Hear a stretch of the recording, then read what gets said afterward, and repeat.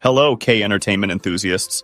Welcome back to I Got News, where the latest buzz in Korean entertainment comes to life. If you're passionate about the beats of K-pop, the twists and turns of K-dramas, and everything in between, you're in the right place.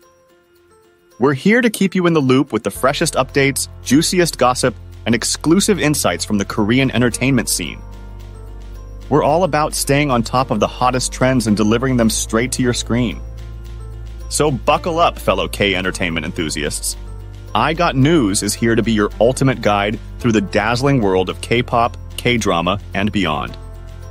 Before we dive into the news, make sure you hit like, subscribe, ring the notification bell, and comment below. Stay tuned until next time.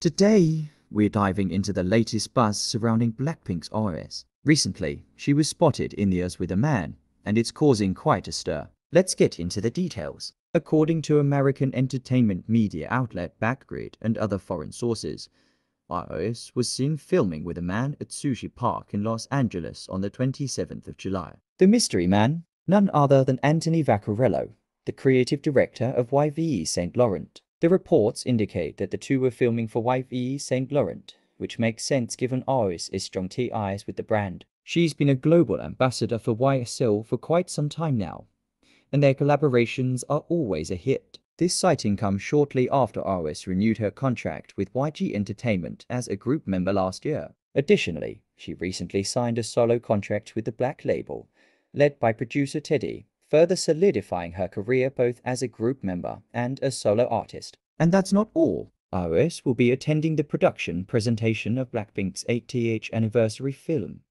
BLACKPINK World were Born Pink in cinemas, which will be held on the 9th of August at Times Square in Yeongjangpo, Seoul. It's definitely an exciting time for all Blinks. What do you think about ROS's collaboration with Anthony Vaccarello? Are you excited about her upcoming appearances and projects?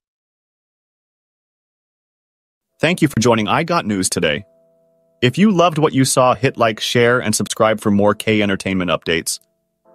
Your support means the world! Drop your thoughts below and let's keep the K-entertainment conversation alive. As we sign off, keep spreading the K-entertainment love, stay tuned, and most importantly, stay fabulous. Until we meet again for more exciting news and updates,